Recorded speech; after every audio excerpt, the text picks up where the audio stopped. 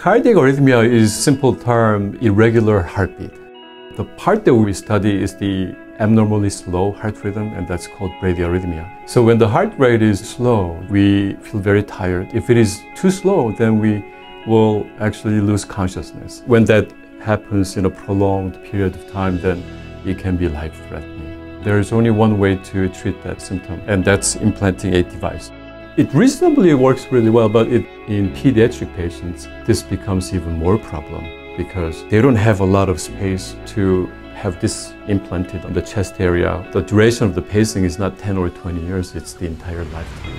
It forces them into invasive surgeries that can cause higher risk of infection. So there are many reasons to think about and come up with different therapy than a device-dependent rhythm management.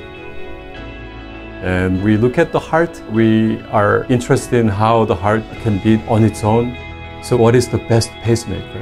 And without a question, the best pacemaker is one that we are born with. There are only a handful of genes that are important for forming the pacemaker cells that we're born with.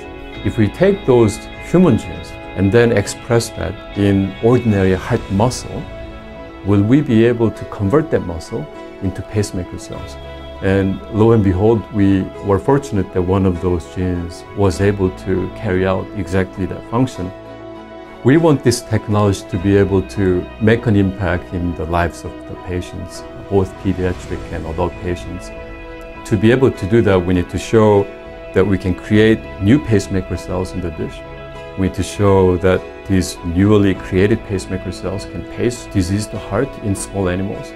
And we need to show that the same thing can happen in large animals in a clinically relevant model.